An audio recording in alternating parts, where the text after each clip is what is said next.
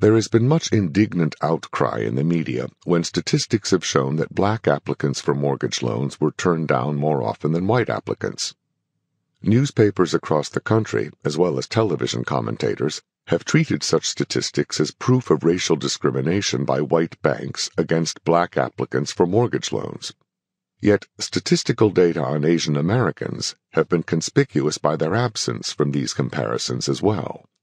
If such data are included, it turns out that, in 2000, black applicants were turned down for prime mortgage loans twice as often as white applicants, and white applicants were turned down nearly twice as often as Asian American applicants.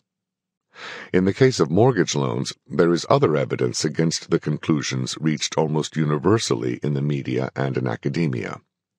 Average credit scores are higher among whites than among blacks, and higher among Asian Americans than among whites. Taking into account the data for Asian Americans threatens to reduce a moral melodrama to a mundane matter of elementary economics, in which lenders are more likely to lend to people who are more likely to pay them back.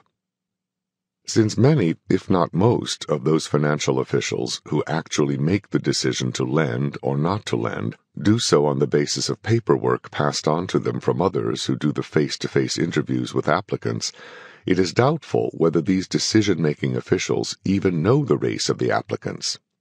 But differences in credit scores and other qualifications virtually guarantee racial disparities in outcomes anyway. Again, it seems hardly likely that white-owned banks are discriminating against whites and in favor of Asian Americans. Moreover, black-owned banks turn down black mortgage loan applicants at an even higher rate than do white-owned banks, and it seems equally unlikely that this is due to racial discrimination.